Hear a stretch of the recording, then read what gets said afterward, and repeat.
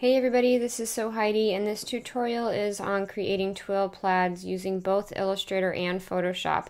I got inspired to do this tutorial when I saw this vector plaid on a well-known stock photo website, so I went ahead and bought it, and I was very curious to see how they had created it. When I get in here, I saw exactly what I suspected I was going to see. It was created using individual diagonal lines to create a twill type of pattern. Now, not only is this difficult to create in the first place, it's also a little bit of a pain to update if you want to change the width of the warp or the weft lines. If I come in here and try to change the width of this, you'll notice the twill lines get all out of whack and nothing lines up neatly anymore. So it looks good, and you could turn this into a pattern in your swatches panel and use it, but it's not very easy to manage in the long run. So this is not the technique I prefer to use. I'm going to go ahead and show you how I like to do this. So what I've done is I've created these two blocks, my warp lines, which are the vertical lines, and the weft lines, which are the left to right lines. And I do these in Illustrator because I'm more efficient using Illustrator to do this, but you could do this portion in Photoshop if you wanted. I'll jump over to Photoshop and show you what I've done. I've essentially just pasted those two blocks of color into Photoshop. Like I said, you could create your warp lines on one layer in Photoshop if you wanted to do it that way, and your weft lines on another, as opposed to doing those in Illustrator. From here, what you're going to want to do is create a twill texture. So I'm going to start a new document, and I want that specifically to be 4 pixels by 4 pixels and a resolution of 300. Now I've chosen 300 because the resolution of the plaid that I've created already is 300. So you just want to match the resolution of your twill texture at 4 by 4 pixels to the resolution of the plaid file that you're working with. So 300. We'll zoom in because obviously that's very tiny. And we'll grab our pencil, and we want to be working with a pencil size of 1. And from here, using our pencil, we just need to create a twill pattern, and it looks something like this. That's a repeating twill pattern right there.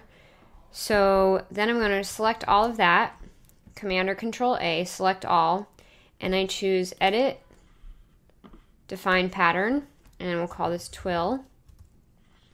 We'll jump back to our twill plaid, and I'm going to create a new layer called Twill, and I'm going to select all on that twill layer. So again, Command or Control A, and I'm going to choose Edit, Fill, and I want to fill it with a pattern from my drop down here, and I want to choose a custom pattern, and I want to choose that twill pattern that we just made.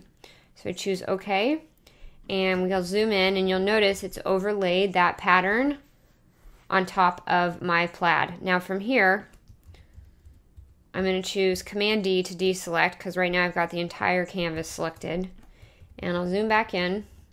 And again, using my magic wand, I want to select the twill lines. Now I specifically want to make sure contiguous is not checked. So I select those twill lines on the twill layer. I now turn that layer off, and I come down to my weft layer. If you've done yours in the opposite order of mine, your warp is on top, your weft is on bottom, that's fine. You just want to make sure that the active layer now with this twill pattern selected is the layer that's on top. So I've got my weft layer here, and I just choose Delete, which is deleting whatever I had selected, which was the twill pattern from my top layer. Again, Command or Control D to deselect, and you'll notice now I've got a nice twill pattern in my plaid. So from here, I want to bring this back into Illustrator because I want to use it to fill my artwork. So I choose File, Save, and I'll just choose Save As, although I've already saved it. And I can just keep it as a Photoshop document. You could save it as a JPEG, but I find it easier to just save one master Photoshop document and place that into Illustrator. So I'll jump over to Illustrator, and I will choose File, Place, Twill. Bring that in. I'm going to choose Embed, and it's asking me how I want to embed it with the Photoshop options. I want to flatten layers to a single image. Choose OK. Now I'll just drag and drop that into my pattern swatches, and I will select all white filled portions on my shorts and fill it with the pattern swatch. Now that looks pretty good.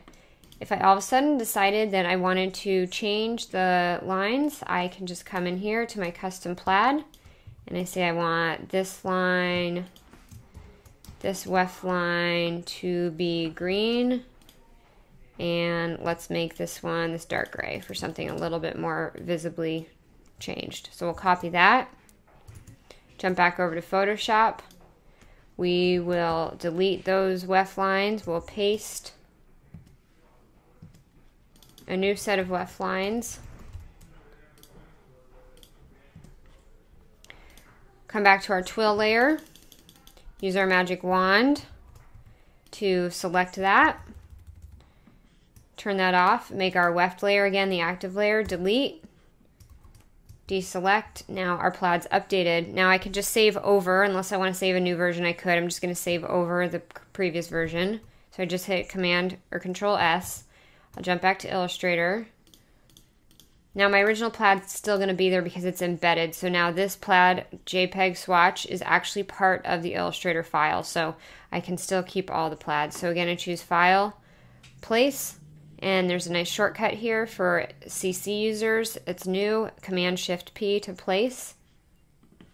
And we will choose the twill again, that's now been updated. Embed that. And you'll notice it looks a little bit different than the one that we just did. So I could drag and drop that in my pattern swatches. Come over here, and maybe I want to do two versions of my short. So just make a copy there. And I can decide which one I like better.